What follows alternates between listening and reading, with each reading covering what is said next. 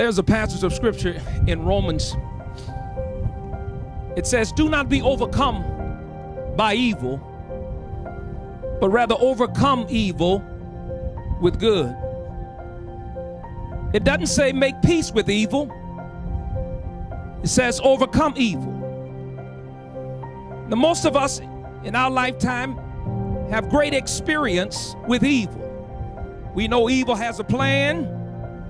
Evil has a strategy. But sad to say, a disproportionate number of us have very little experience with what good looks like. But I submit to you that good too has a plan. Good is not passivity and just a song and just a prayer and just a hope, because hope has no strategy. But good, the good that Jesus talked about, has a plan, has a strategy. It also has an army.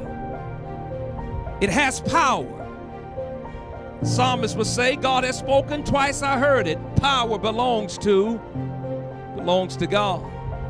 We, the people of God, must come together, mobilize, strategize, work together, because coming together is the beginning. Staying together is progress. Working together is success.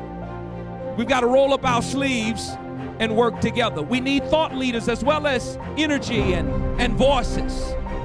We need people who can think strategically behind the scenes. People who've been given the gift of wisdom and are willing to share. But not just have the gift, we need people who are willing to listen. I'm going to ask all of you to open your ears to hear not only what God is saying, but to hear what's not being said. That's so important in this hour.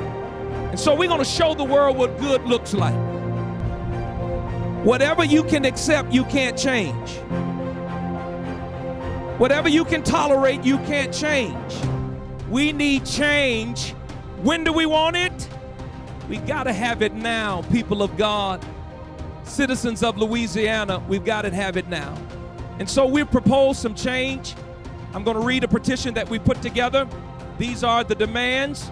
And it's sad when politicians don't want to hear the word demand any longer. We've forgotten that we've been elected and appointed by the people to serve on our behalf.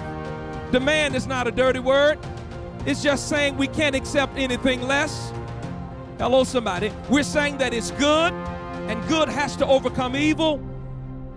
And so demand is the word we use today. A statement of demands, because we believe change has to happen now.